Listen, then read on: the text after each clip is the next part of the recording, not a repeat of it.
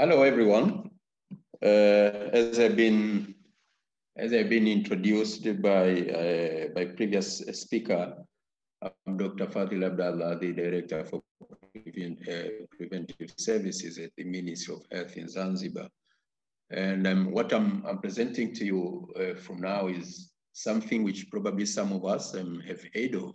And some of us might remember we have presented this plan about 3 or 4 times at the GTFCC, but specifically also in the WASH committee, I think once or twice. So you are welcome to hear something about where we are and how much we have taken the program so far. Next slide, please. Yeah, from my presentation, I will be mainly looking on the background, and then I will say something about what are the goals and what are the target of the plan. And then I will be talking about the 3 main pillars of the plan and how we have been faring.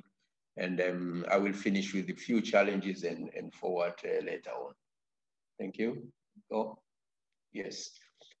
As I've said earlier, that Zanzibar issue of eliminating the cholera in Zanzibar have been among the top agenda in the country, and actually this has started a bit longer, some years back, more than about 10 or 15 years ago, or even more, where people were talking of how with Zanzibar, the size of Zanzibar, and where we are, we could eliminate the disease in the country. But then we have been motivated by the global roadmap from the meeting we have been attending, from the guidelines we have been given. We have been highly motivated by the global roadmap to end cholera worldwide. As you know, about Tanzania, we have been affected by cholera frequently, and we were among one of the countries where we are targeted for elimination of the disease. So in 2019, about 3 years ago or 2 years ago, in September 2019, we launched our plan, which read as the Zanzibar Comprehensive Cholera Elimination Plan, or ZACCEP in short, with the slogan Zanzibar bila kipindupindu inawezekana in Kiswahili, which means that Zanzibar without cholera is quite possible. So this call for the multi-sectorial spirit, working together from different sector to ensure the disease eliminated by the end of 2028. So the plan outlined the strategies, and particularly most of these strategies are targeted to the WASH coordination of the activity, but also the political willingness of the country, where fortunately we have got this enough. That at least at most of the higher level have agreed on the plan, and that's why on that September 29, the president himself launched the program, and he urged every ministry, every minister, and everyone working in the government ministry to work together to ensure the disease is fully eliminated by 2028. So, and we have already decided that the plan will be implemented by several ministries, but coordinated and supervised by the Vice President Office himself. So, and that is the organogram of the ZACCEP, that the coordination and overall overseers are the Vice President's Office. And as you can see here, the presenters, I'm from the Ministry of Health, but my colleague is from the Vice President Office as a representative of the office in the ZACCEP. And yeah, next please. Hello, Matteo, yes. So the ZACCEP has a main goal of eliminating the disease within 10 years, 10 years period. And we are sure, we have seen the light that this could be possible within planning activity. Looking on the guideline, most of the activities are implementable with our condition, and so far we are going a bit well. So the plan was put in the three main pillars. First one with those pillars have cumulative objective of about 13 objectives, and these pillars are, first of all, is we mean to enable the environment, to put enabling environment so that everyone can implement, implement the interventions that could lead to real elimination of the disease in the country. So here we are dealing of the things like laws and regulations. We are dealing with things like putting better environment in our offices and so forth. And another thing which is very important, which is given a high importance in this plan, is multi-sectorial coordination.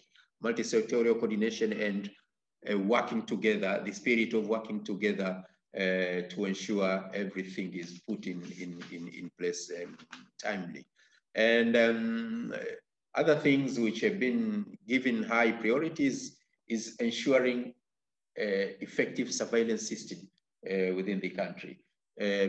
Surveillance system from the disease itself, from the cholera as a disease, but also from the diarrhea diseases, I mean other diarrhea diseases, but also other diseases. We are trying, currently we are trying to strengthen the all of the areas for surveillance. Training have been conducted. You will see later several interventional activity have been done, at least to strengthen to strengthen the surveillance system in the country. But another another issue which is very important is resource mobilization. As you understand, this cannot be done without adequate resource, and there have been several activities which have been done to try to mobilize the resource. And as you can see here, today we are here together with our key partners like WHO and UNICEF, and some other are not here, are not with us today. But we have been trying to mobilize resource, and at least we have got some fund to start implementation of the plan. And another area is, as you can understand, or as you can know, the prevention part. Prevention part has been taken mainly by strengthening the WASH infrastructure, WASH system, preventing from diarrhea diseases, together with sanitation infrastructure, and also looking on the social mobilization teams have been planned. Several activities have been planned to work on social mobilization. And another part is response, where this will be done mainly during the epidemic, particularly talking of case management and surveillance during epidemic. Next, please. Yes, on another area is, as I've said, the first area is in enabling environment. We are dealing with the coordination and regulations, but also monitoring and evaluation. These have been given a very high priority, and there are several activities looking on the interventions, or looking on monitoring and evaluation. Next, please. Yeah, as I mentioned on surveillance system, we have started to strengthen our surveillance system, where most of the implementation and the surveillance system is done through our integrated disease surveillance system. We have already put our surveillance system, IDSR or integrated disease surveillance system in the good shape where at least now all the health facility in the country can report all the diarrheal diseases together with other about 16 to 23 diseases which are reported every week. So as of now, we can get this weekly report and monitor the disease as the disease going on in all health facilities. As you might understand, Zanzibar have a very good network of health facility, so it's becoming a bit easier to get this kind of report. We have reviewed our IDSR to cut, to include all of these all kind of these diseases, and there are several on-job training going on. Actually, currently there are about 2 to 3 training which are going on at the district level. Another area is improving our diagnostic capacity. And of course, we are not in very good shape at this area. Unfortunately, our capacity is mainly we can only diagnose cholera at the central level. This is danger, and we are trying to fight on this.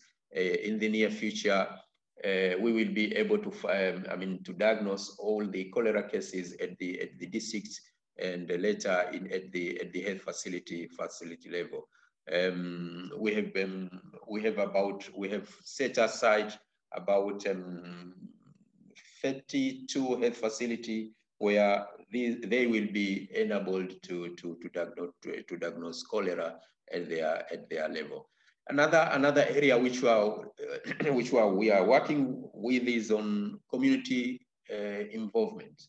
In community involvement, we have set aside about several community health volunteers which have been trained already, on how they can collect information from the community on diarrhea diseases, on other issues or other factors related to diarrhea diseases, not only the cholera, but even other diarrhea diseases. And community leaders has been working very closely with us, but at the same time with these what I've mentioned, the community health volunteers, or what we call the CHV in the country.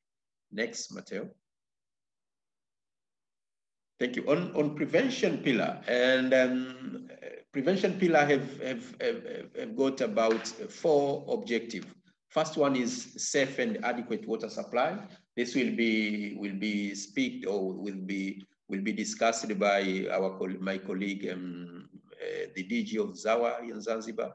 But also there's an area of management of sanitation infrastructure, also will be did by ZAWA DG as well, and social mobilization, particularly aiming at changing the behavior of our community toward the cholera and diarrhea diseases elimination in the country. And the last part is on cholera vaccines. We are aiming at providing the cholera vaccine at least to give some breather time where we can strengthen the wash interventions or wash infrastructure and before getting cholera epidemic. And this is aimed at to be given in the very near future. You will see there will be some special presentation on this. We'll see much about that. And my colleague, DG of ZAWA, will present something about the wash issues later today. Thank you. Next. I will talk about OCV later. There will be some presentation on OCV, but there will a campaign or exercise on OCV in probably 1 or 2 months to come, where we are aiming at we are targeting about 325,000 people to be vaccinated in 33 shehia. You will see with Zanzibar.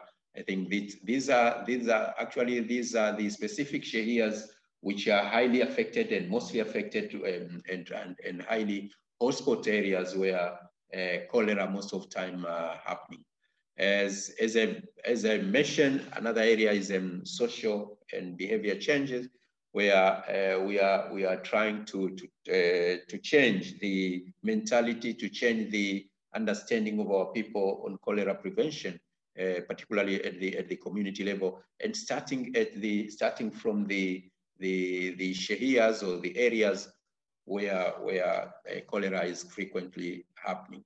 Community engagement is done by through media engagement, through influential people at the villages or the community. We have influential people like shehas. Like shehas are the top leader of the community, of the smallest administrative part of the community. There are some shehas, shehas, I think some of you can understand. The religious leaders have been very closely working with us on this. Next, please. And on response, as I've said, these pillars usually become a bit active, during the epidemic. Apart from that, we have already prepared ourselves. There are several preparations have been done in terms of strengthening the health facility capacity on managing the cases. Drugs have been set aside several times for, particularly during and after the rains, which are common time for cholera. We have bought some of the beds and set aside those beds and other equipment, and we have put several interventions already, particularly in about 16 to 20 health facilities which are frequently affected by cholera every year. And that's been done already in ensuring adequate logistic and supplies. Next, please. And in case management, already we have set aside the RRT, rapid response teams, in each district. Actually, each health facility has got their own small RRT there, which have been already trained in prevention of diarrhea diseases, but also with other diseases. And advocacy have been already started to sensitize people from local government authorities. And as I've said, we have established some health facility, the CTC already. We have established at least 17 to 20 CTCs where cholera are getting affected by cholera frequently.